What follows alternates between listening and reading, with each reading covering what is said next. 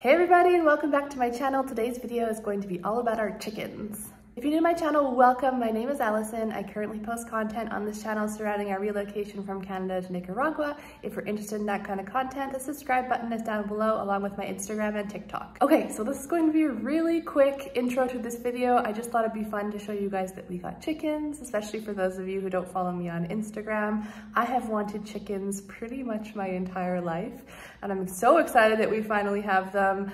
I'm going to go outside and show you guys a little tour of the chicken coop that my cuidador and a cuidador down the street, the two of them together built it, and they did an amazing job. I am just amazed by their talent. I literally just found a YouTube video of something that I thought would work well and asked some friends who have chickens, their recommendations as well. And I just showed them kind of what I was looking for, and they just created the best chicken coop for me. And then 4 days ago, we headed out to a local farm and I bought 15 chickens. They are laying hens, so they just got to the age where they started to lay eggs, which is great, perfect for what we're looking for. And I only got hens, not roosters. Reason being because the chicken coop is literally right beside our house. So in an effort to, you know, not be woken up at all hours of the night and early morning, I did not want roosters. So we only got hens. We got 15 of them.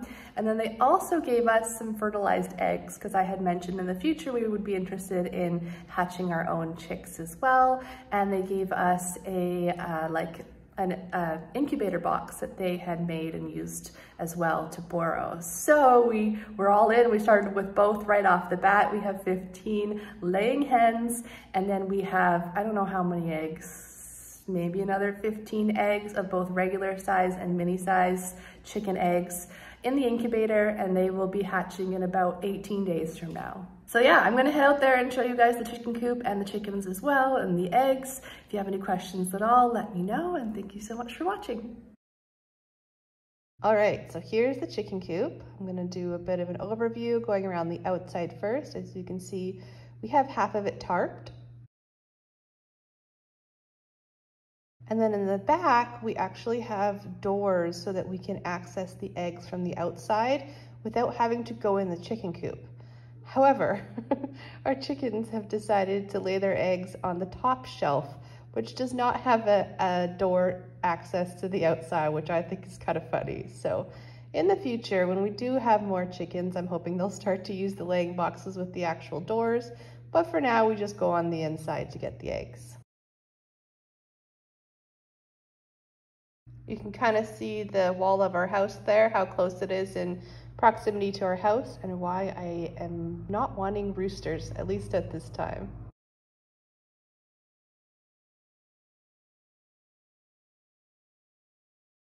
All right, heading on in, I have hay on the ground there, and then I have their feeder that is hung up.